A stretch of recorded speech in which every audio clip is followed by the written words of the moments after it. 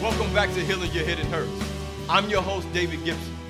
In case you're wondering why I'm sitting in this dark room, it's because it's in light of our current theme, helping others conquer depression and suicidal thoughts. Maybe you've never dealt with depression. You don't know what it feels like. But it's just like this. It's dark. And it seems as if your life has no color. It seems lonely. Depression is a silent killer. It robs you of your self-esteem. It empties your joy. It paralyzes any dreams that you have in your life. It kills your hope. Every day you feel hopeless and helpless. When you wake up in the morning, there's a cloud that hovers over you, and it blinds you of the sunshine in your life.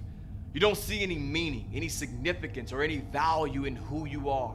In case you are struggling with suicidal thoughts or any level of depression, we want to let you know that you may not be able to control the negative thoughts that are running through your mind, but you can stop allowing those negative thoughts from controlling you.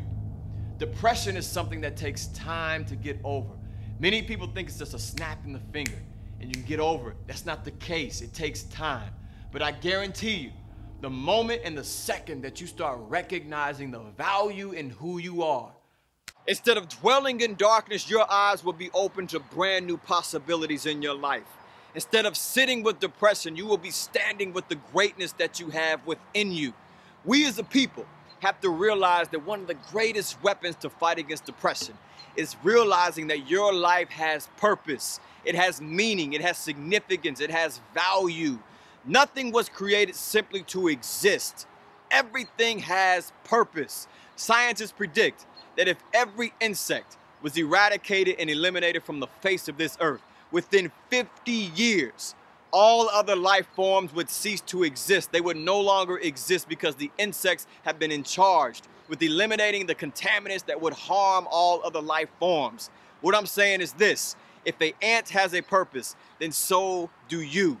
Use your purpose to fight against depression. Search and find your value to fight against the suicidal thoughts. Keep fighting for your smile. Your natural state is happiness. So if you can't put a smile on your face, there's something that's trying to take it away. Fight for your smile. Again, my name is David Gibson, and this is Healing Your Hidden Hurts.